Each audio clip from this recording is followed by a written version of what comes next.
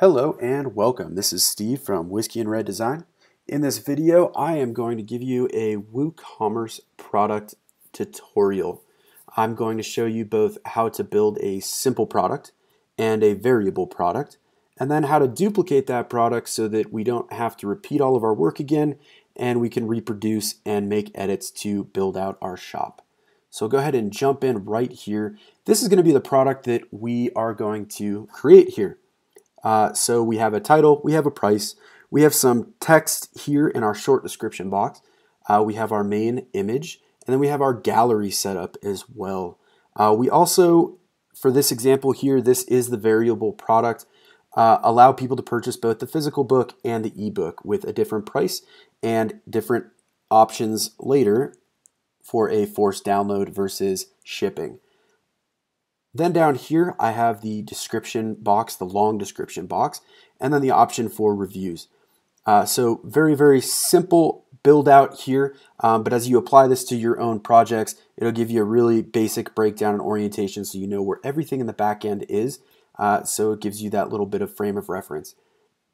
So what I'll go ahead and do here is I'll go to our products menu in our dashboard to create a new product. So on the left-hand side here, just below WooCommerce, we have our products. So if I click this, I'll get the menu here of all the products that I've created. I know there's a ton of them. And I'll add a new product. So pretty straightforward process here. Of course, I'm generally going to start with the product name. So I'm just going to put in here test product 2. And then what I like to do is use this backwards U shape. This way I make sure that some of the very important things that go into our product builds get covered and they don't get forgotten about. So on the right hand side here we have our product categories. This is a pretty easy interface to use. I'll add a new product category here that is books. And when I click add new product category, it will add it and automatically select it here. Now if I want to use a subcategory as well, I can put in here workbooks. And then here where I have parent product category, to make this a subcategory, I'm going to make books the parent category. Then when I add the new product category, lo and behold, we have our books with our subcategory of workbooks. Tags function just the way tags do everywhere in WordPress, everywhere, basically on the internet, for your posts, products, portfolios, pages, everything. So I won't get too deeply, I won't go into that at all, as it's pretty straightforward to tag your product here. Our product image box, however, I will select a product image, so I'll use these preloaded ones that I've put in here. So we'll set our product image there, that's our main image, and then I'll set a few in the gallery just to spice things up a little bit, and this can be done by just holding down Control or the Command button on Mac and adding to the gallery. So there we go, we have our product gallery. Now our little reverse U-shape, if I go all the way to the bottom. So, orientation-wise, our product short description, this description on the front end that's on top is actually at the bottom on our back end. And likewise, our main description box is all the way up here at the top, and this for our salient purposes is going to produce down here at the bottom in our descriptions tab. So inside of our short description box all the way down here at the bottom, I'm just going to copy and paste some Latin text here. And voila, we're done. And if I want to spice it up, I can highlight it. And if I add this extra little toggle, somewhere here will let me justify. We're not worried about it. Okay, we'll move on. We'll skip our product data for now, and we'll just go up to our long description, and I'll copy a longer description into this box here. Now I'll go back down to our product data box here. So to create a simple product, pretty straightforward. We set a price. So this would be if I'm just selling one version of the book. I'm just selling a physical workbook that I'm going to ship to my customers. This gives you the option here for a sale price and to set a schedule. We're not going to worry about tax things. That's just a whole nother animal to get into. But as far as we are here on our general tab, it automatically defaults into a simple product and gives us the option for virtual and downloadable products. You'll see this as we add variables in just a second here, how these function. But primarily virtual is going to be for your Services that you're selling online, you're not actually shipping anything, nor are they downloading anything. And then we have our downloadable, which of course is a downloadable product. And oftentimes these work in conjunction when you do have a downloadable product and you won't be physically shipping anything. Now we can go to our inventory tab. We could just type in a really basic SKU here. So I'm just going to use workbook 002. And I am going to not set it to manage a stock.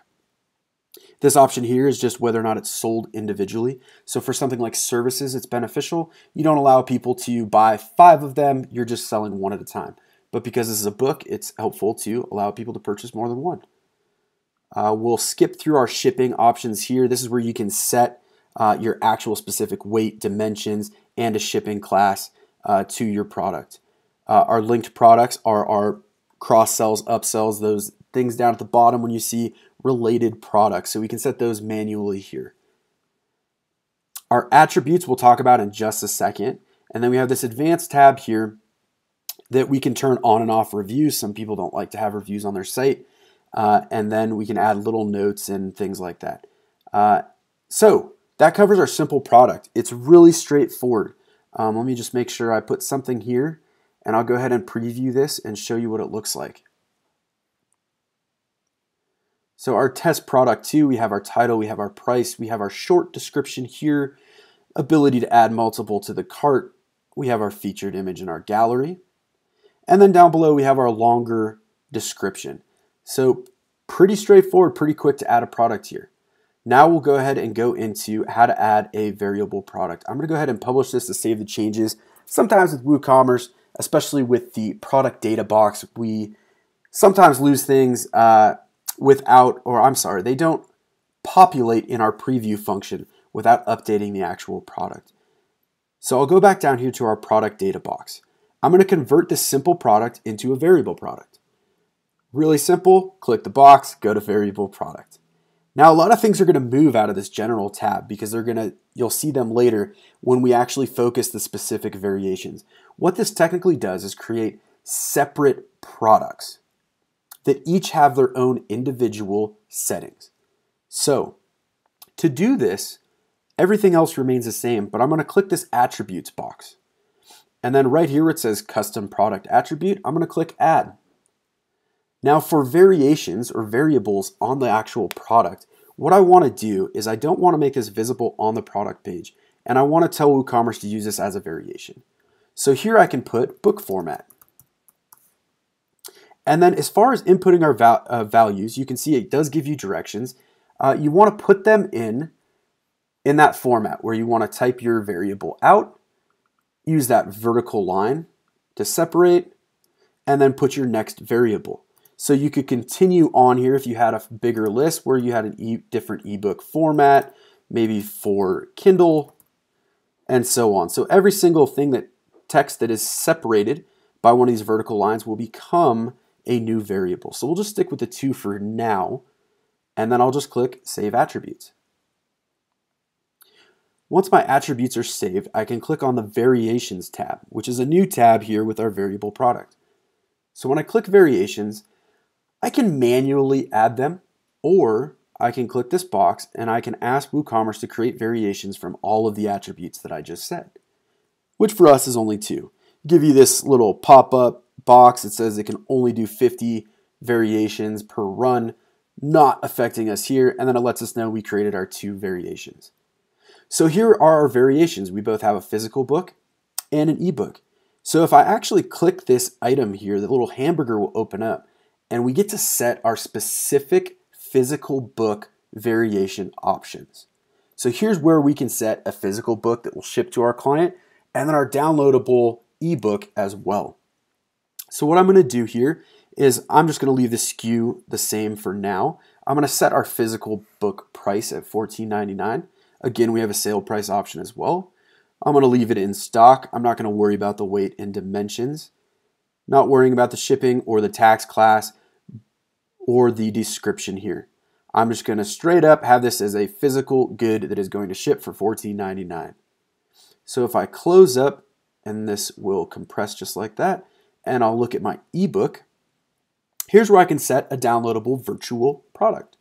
So I'm going to set downloadable, and also virtual because I want to make sure that no shipping is involved here. And then let's say we have a different price here. So our ebook is $9.99. Leave it as in stock, not worried about the tax for now. But down here, I do have my downloadable files box. All I have to do is click add file, and I can do choose file. This just uses our WordPress media gallery here. So I already have a PDF uploaded here. So I'll go ahead and insert that right in here. And if I want to give it a different name other than that file name, so test workbook 2, you could give it a specific file name. And then just below here, you have limits to your downloads. So if you want to limit someone to a 1 download limit, and then if you want to give them an expiration date, you can set the number of days that that download link will be available before it expires. Now, once I'm done here, I just click save. Make sure you click this save button, as the variable menus have a little bit of a different save area than your overall product.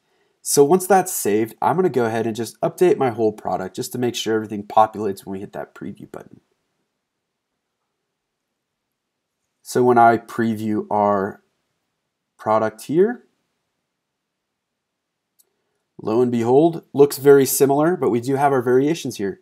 So notice the price range change, and then options to buy the physical book and the ebook. Now, if they check out with the ebook, when they get to the checkout and they pay, they're going to get that forced download, and then it's also going to be in their WooCommerce receipt. There's going to be the listed download link in case their computer misses that forced download.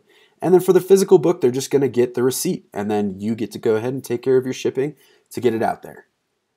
Now, really quickly, I'm just going to show you how to duplicate this product so that you don't have to do that work again. So if you wanted to add another workbook, I'm just going to go to the dashboard and go to our products menu again.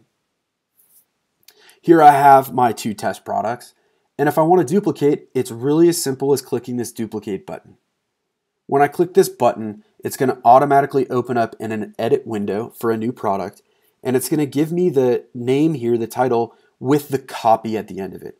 So of course, the first thing I'm going to want to do is update this. This keeps my URL to generate from the new product name without keeping this weirdo test product-2-copy name. So I could just change this to test product 3 and save.